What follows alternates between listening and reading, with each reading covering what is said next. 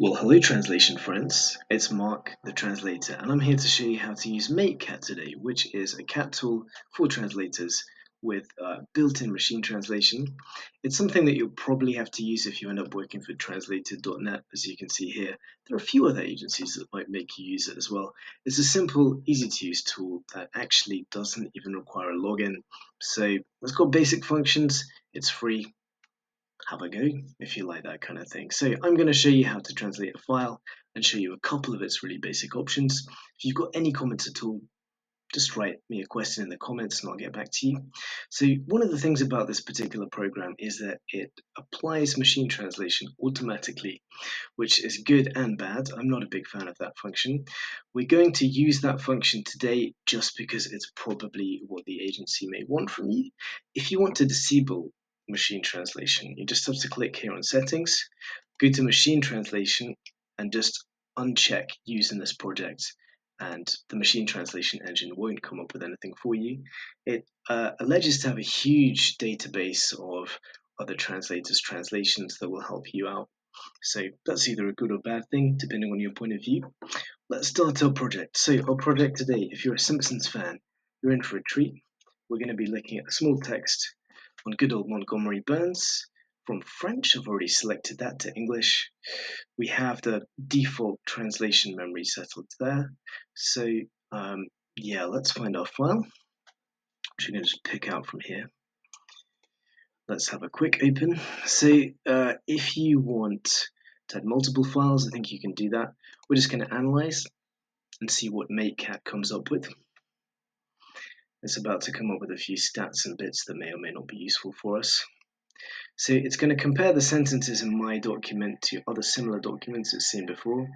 So it's saying that here, given other similar documents it's worked on, it'll save you 40% in work time, 3 work minutes. Great, you've got an extra 3 minutes to make yourself a cup of coffee. So let's have a quick translate. You could theoretically send this somewhere and pay for someone else to translate it if you'd want to do that. You could split it between several translators if you really wanted to. That is apparently the magic of MateCat. So let's see how those matches are going. Let's see what it comes up with. Okay, I think as well, in terms of tags, it will guess the tags for you. We're going to click and see how well it does.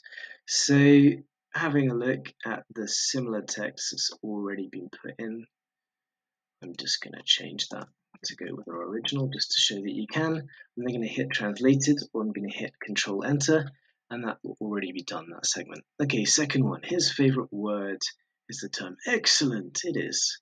I'm just going to change that to catchphrase here, just because I want to show you that we can change that. Excellent. Burns' most commonly assigned age is 104. Well, according to my original text, it's 105. So let's change that.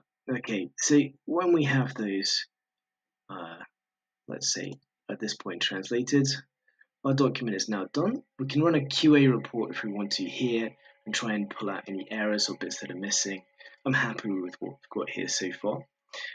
So all that remains really is to get your final file. So to do that, what we're going to do is we're going to go here, and you can download as you want. You can download it the original. You could also export it as a bilingual XLIF. You could also take the translation memory out if you wanted to. We're just going to download the translation. Just going to come up here, and yeah, I didn't show you the original French version, but we saw it already. And yeah, we're just going to open it up here. I'm going to promise you that we're going to have a perfectly translated English document as we want it.